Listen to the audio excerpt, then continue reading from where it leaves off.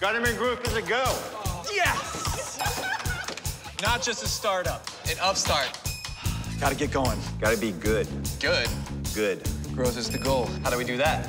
I talked to UPS. They'll help us out. New technology, smart advice. We focus on the business, and they take care of the logistics. UPS. Good going. We get good. That's great. Great. Great. Great. Great. Great. Great. Great. Great. I love logistics.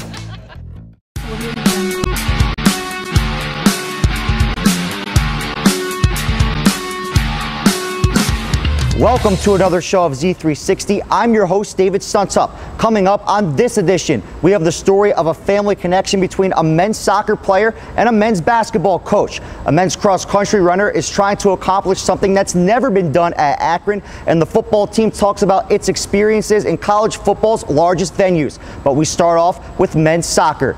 Keith Dambrot has spent his entire life in Akron. He played baseball for the Zips. He coached at St. Vincent St. Mary, and now he's entering his 11th year as Akron's men's basketball coach. His son Robby is making an impact at Akron in a different way as a soccer player.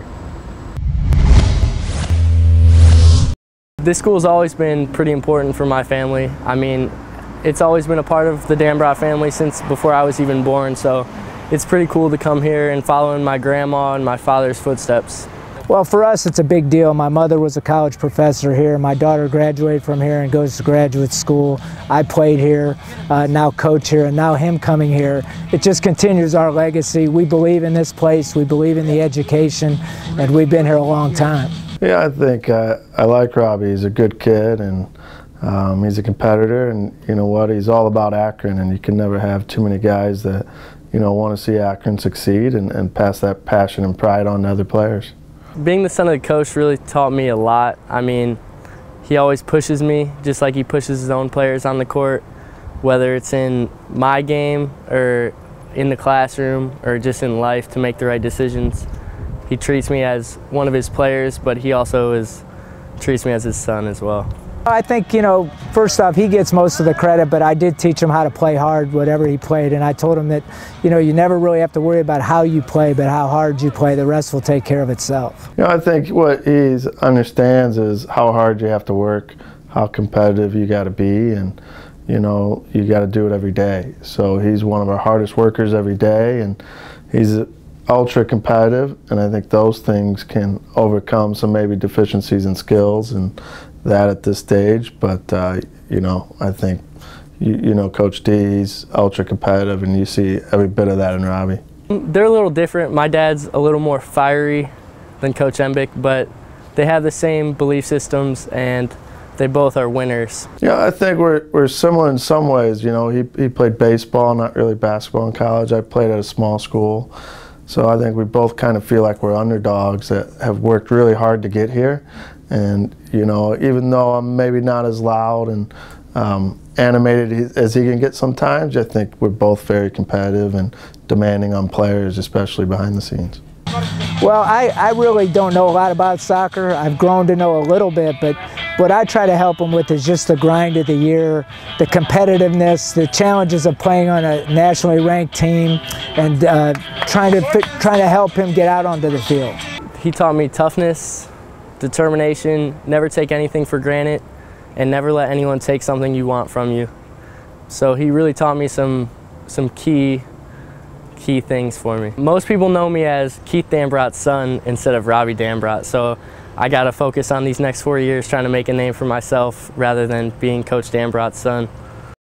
This week's Zip Student Athlete of the Week, Kyle Cochrun, has already won MAC championships in indoor and outdoor track. Now, the Cuyahoga Falls native is looking to add another championship to his trophy case in cross country.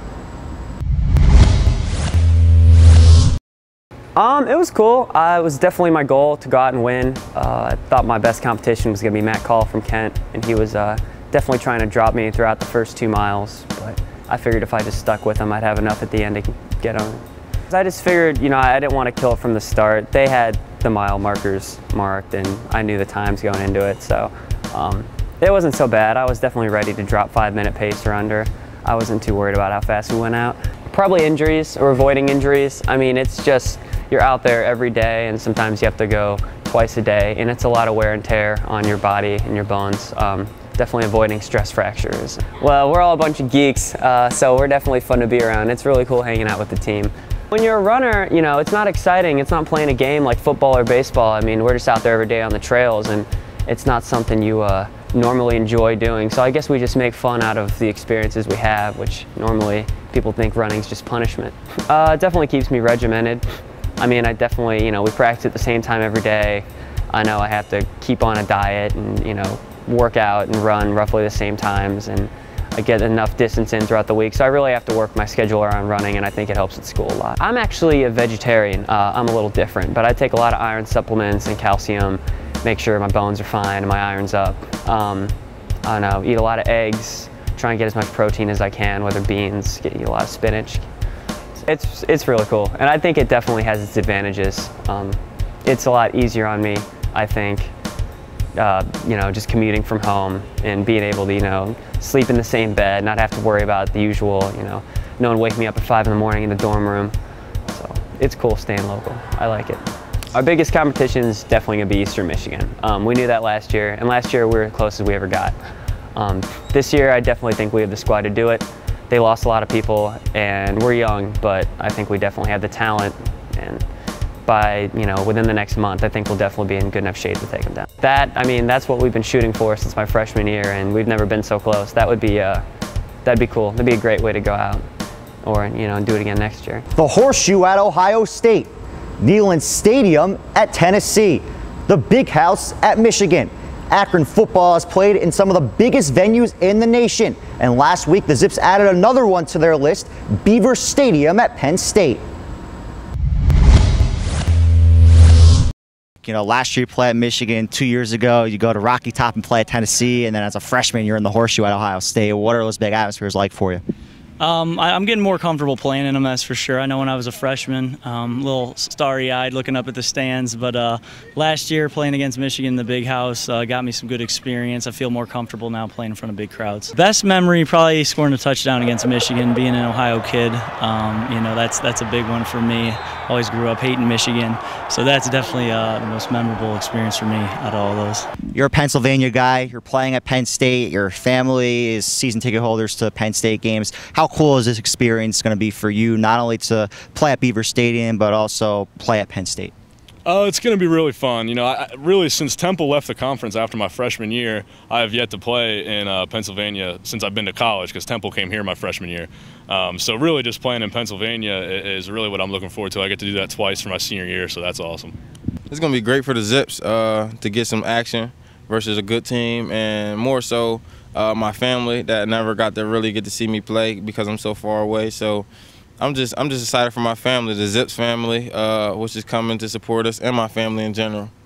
My mom handled the ticket situation. I would imagine there's going to be between 50 and 60 family members there, but yeah, I mean, I would certainly hope they're wearing Zips gear, but I'm sure they will. What do you think the experience at Beaver Stadium will be like? It's nothing. It's no pressure at all. We'll probably go to a silent count.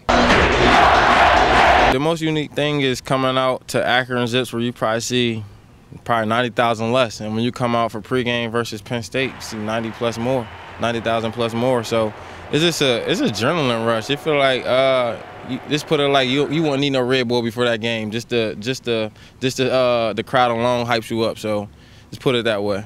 There's no way to prepare for it, no matter how loud they turn the music up in here. You know, you can't simulate putting 100,000 people in the stands, so just experience, just doing it over and over, gets you more comfortable with it. There's really no word to describe it. You know, it's one of those things you kind of grow up watching on TV. You see, wow, you know, that place is really big, and then but when it boils down to it, I mean, football is football. You know, after a while, it lasts a few series, and then, you know, you really just realize you're just playing football like every day.